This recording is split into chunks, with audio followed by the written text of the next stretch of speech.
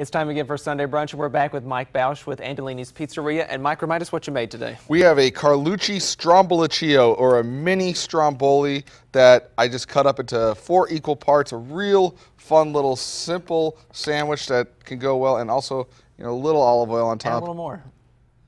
Has never hurt anything. And how long did you cook this? We cooked that for around 7 minutes. Okay. At 550 degrees, got a nice little golden brown, and that shredded parm on top is just going to perfectly golden, going to add a little bit more flavor, a little bit more bite on that sandwich. And lots of cheese inside.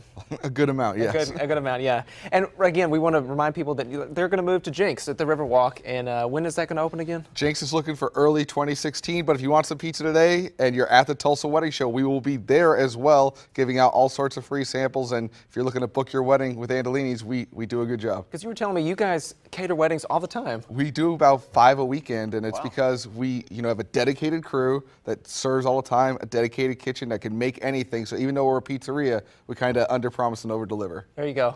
That's a great thing, 2 great things.